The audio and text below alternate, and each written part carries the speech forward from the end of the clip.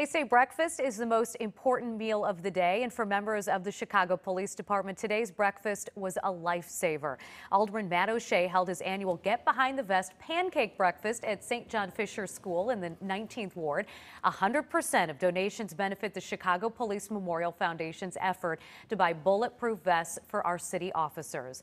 A vest can cost up to $700, and they need to be replaced every 5 years at the officer's expense.